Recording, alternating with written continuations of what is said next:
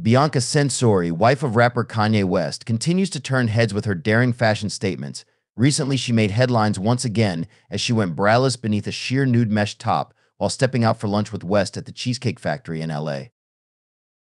The 30-year-old stunned onlookers with her risque attire, revealing not only her assets but also her tiny waist and long legs in gray shorts paired with heels.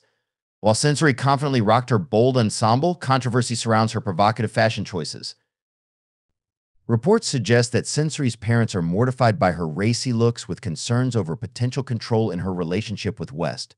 Despite interventions from loved ones, including a visit from her mother, Censori appears steadfast in her choices.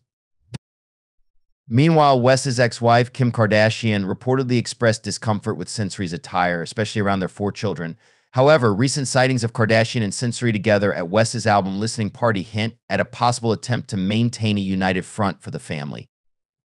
As Censori continues to push boundaries with her fashion, speculation and controversy surrounding her choices show no signs of slowing down.